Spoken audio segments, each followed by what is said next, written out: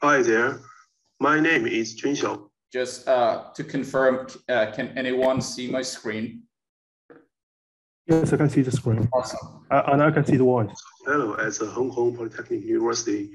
The paper I present today is entitled Federated Unlearning while Class-Discriminative Pruning. This paper is basically in the scope of privacy protection and specific to federated learning. Federated unlearning is a concept we propose in this paper about how we conduct machine unlearning with federated settings. Because the concept is close to federated learning and machine unlearning, we propose to clarify the topics. We briefly review the federated learning, correspondent studies on unlearning in the context of machine unlearning and their limitations in federated settings. Federated learning have received extensive attention both in terms of market value and application. It has become a popular way to achieve collaborative training and data privacy at the same time. In a centralized training process, the federated server will initially send the global model to each participant. After training with local data, the participants are only required to share gradients for model updates. Then the server aggregates the gradients and transmits the updated model back to the client. Recent legislation, for example, GDPR, CCPA, and LGPD, as for this legislation, they require organizations to give the ability of selectively forgetting from trained models in policy and technology.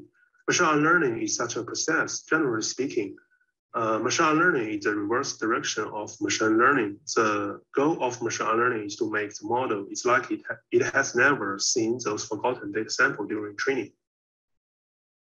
In this work, we study the problem of selectively forgetting class from trained CNN image classification models in federated learning setting. Let's imagine such a case. For example, in the automotive domain, street views collected from self-driving cars may contain facial information, raising seriously privacy concerns and user complaints. In those cases, it's desirable to service provider to completely unlearn that class. General way to make the model class-wise forgotten is to retrain the model from scratch without using the data of target class.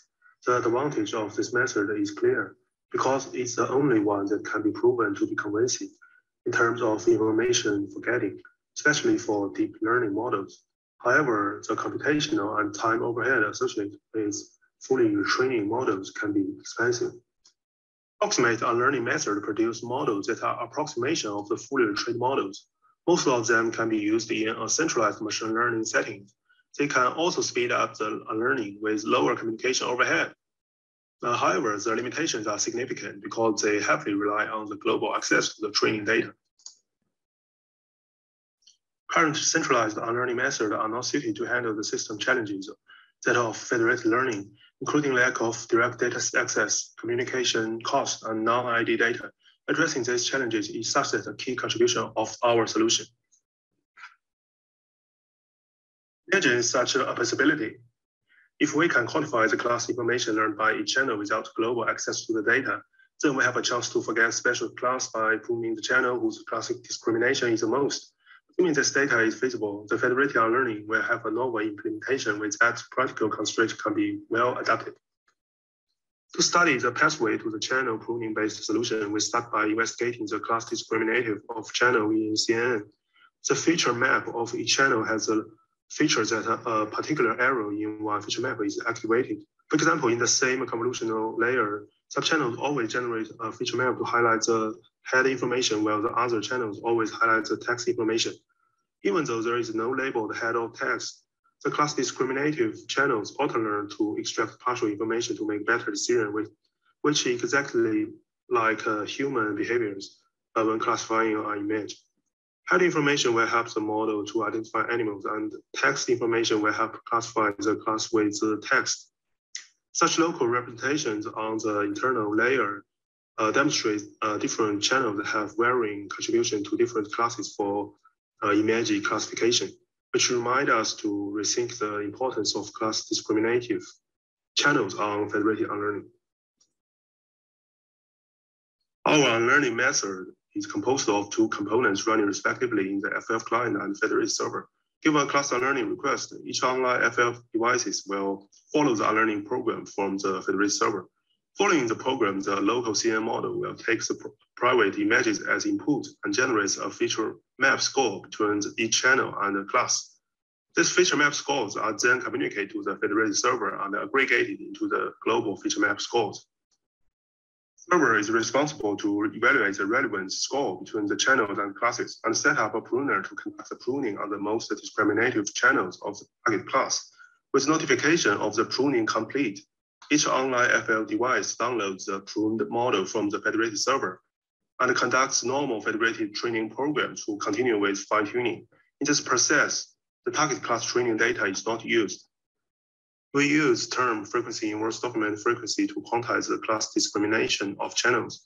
TF-IDF is a mirror that evaluates how relevant a word is to a document in a set of documents. It's used in many scenarios of document search and information retrieval, most importantly in automated text analysis. It's very useful for scoring words in machine learning algorithm for natural language processing. TF-IDF defines a quantification of the relevance between a word and a document, and the relevance accordingly increases to the number of times the word appears in the document, but is offset by the number of documents that contain this word. Therefore, the words that are common in every document rank low, even though they may appear many times, since they mean few to the document particularly. Instead, if a word appears many times in a document while not appearing many times in others, it probably means that the word is very relevant. Determining how discriminative a channel is to a class can use TF-IDF in a similar way. Especially, our unlearning method regards the output of a channel as a word and the feature map of a class as a document. So the TF-IDF variant can evaluate the relevance score between the channels and the classes. Channels with high TF-IDF scores have more class discrimination and need to be pruned. We use the idea of TF-IDF because it's straightforward and efficient to predict the relationship between channels and classes, from which we can find the effect of class discriminative pruning on unlearning.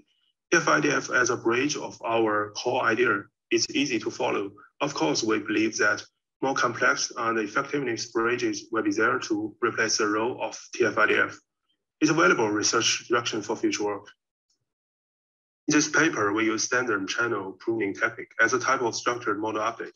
The advantage of channel level pruning is moving the channel directly, which can be well supported by the general purpose hardware and high efficiency libraries. In addition, standard pruning is much easier to deploy in current web application scenarios with the evolving hardware platforms. Studying the effects of different pruning techniques is also available research direction for our future work. We use a one-shot pruning to prune the channels whose score is beyond a predefined percentage. It prunes specific weights from models so the values are set to 0, and we make sure they don't take part in the backwards propagation. Because some channels in the layer are removed, the convolution filters that generate these channels in the layer will be removed accordingly. In the case of multi-class removal, the pruning process can be executed multiple times, removing one class each time. Finally, when the pruning process is complete, the federated server will notify each participating FL client to download the pruned model from it. After pruning the most discriminative channels of the target class, the accuracy should be compensated by training the pruned model. Our fine-tuning process is the same as normal training procedure of federated learning. We apply to prune channels of multiple layers at once and retrain them until the target accuracy is restored. Although specially designed for FL, the class discriminative channel pruning method can definitely be applied in centralized learning, since the representative feature distribution between channels and classes can easily be obtained with global access to the data. However, the advantages of class discriminative pruning are not significant in centralized scenario. With full access to the raw data, the central server can accurately evaluate the individual contributions of each data point. Additionally, data privacy protection and the communication overhead optimization is no longer required. This will lead to a far greater diversity of class unlearning design, allowing the central server to obtain a better optimization to the target unlearned model in terms of accuracy or overhead. In our experiments, we evaluate the performance of a proposed unlearning method in the FL setting. We report experiments on C510 and C500 datasets with ResNet and VGG models. We choose these datasets and models because they are standard and general in image classification tasks. So proving that our method is general instead of only valid for specific image tasks, such as facial image classification. In our setting, there is only a portion of total clients are sampled as participate. And the participate clients have non-ID local training data, so the participate data are incomplete and biased. We assume that participate data have a distribution different from the overall training data distribution of this learning task. Especially, we assume the participate data are biased towards certain classes.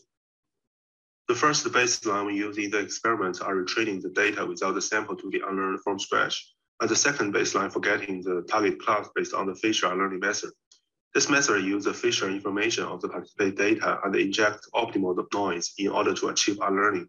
As for cared metrics, we mainly focus on the unlearning speed up ratio and information eraser, aiming at reduce the unlearning process time and the gap with retraining as much as possible.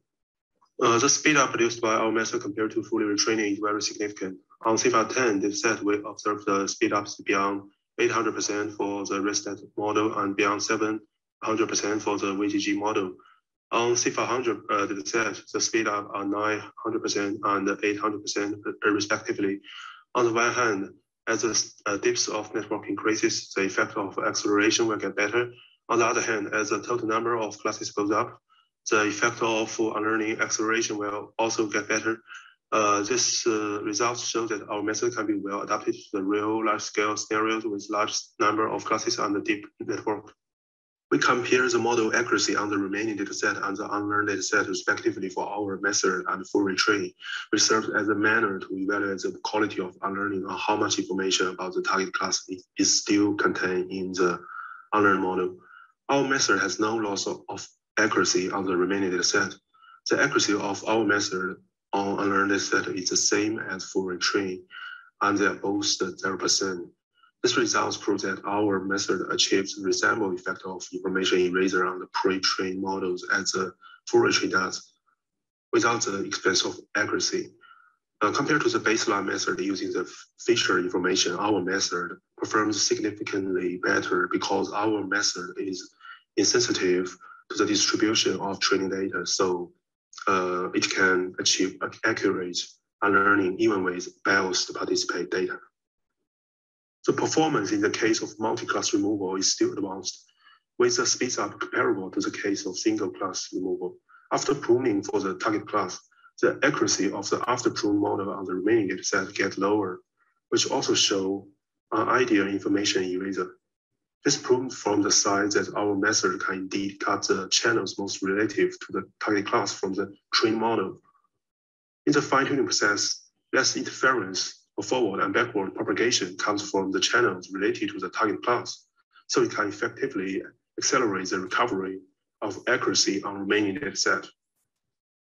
To conclude this paper, there are two things that we think of maybe take away. The first one thing is that class discrimination of channels is a key for class unlearning, especially under the federated settings. TF-IDF and structured pruning as a bridge to our core idea are easy to follow, however, they are optional part. We believe that more complex and effective bridges would be there to replace the role of TF-IDF, its valuable research direction for future work. With the evolving hardware platforms, studying the effects of different pruning techniques is also a valuable research direction for our future work. This paper focuses on class-wise unlearning problem in FF setting, while the sample-level unlearning problem is more challenging issue that remains to be studied in future work. The sample-level unlearning task requires not only does a class need to be forgotten, but rather a particular subset of samples within a class need to be removed, while still maintaining output knowledge of that class. To achieve such a challenging goal, it requires a more elaborate design since the data point contribution to the model are difficult to evaluate without access to the raw data. And we are working on a solution to the problem in the near future. That's all the presentation. Thank you very much for your listening. All right, it was an interesting talk.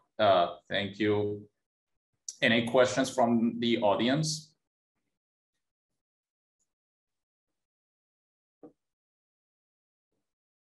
All right, I have a question. I think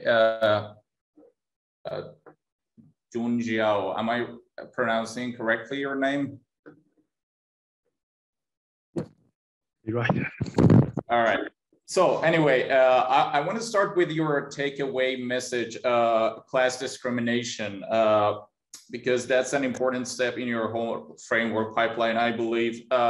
In your evaluation, did you come across any cases where you had more than one channels that were discriminative to a target or class?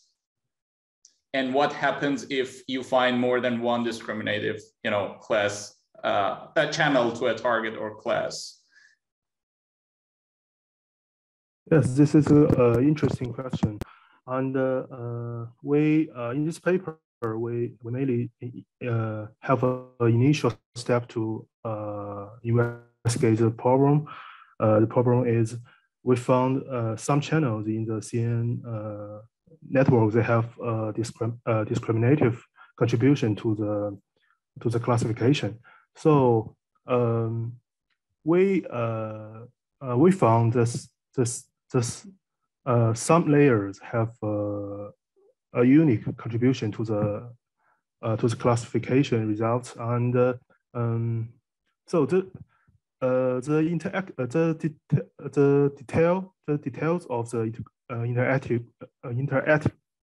active influence between the channels is more complex than the discrimination we have given in this presentation.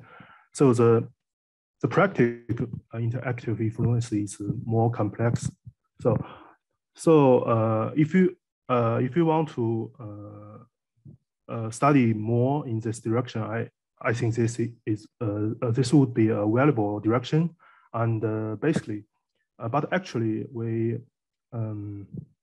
just take some initial step to investigate the problem. So we possibly we will study more in the direction in the future. Thank you very much for your question. Cool, thank you. I saw Andrew raise his hand. I don't know if he still has a question or not. Yeah, thank you. I've just posted in the chat. So my question is, what happens in this approach if only a subset of participants participate in the unlearning process, if maybe some of them have gone offline? What percentage of participants do you need to participate? In our experiment, we the minimum percentage of the number of the participants is 1. This means that for anyone participating in the federated learning, they can only upload their own evaluation on the relevance score or discrimination score to the server, and they can unlearn a specific class from the model, from the whole model. Right? So the minimum number of the is 1. It's just 1. Thank you for the question. Okay, thank you.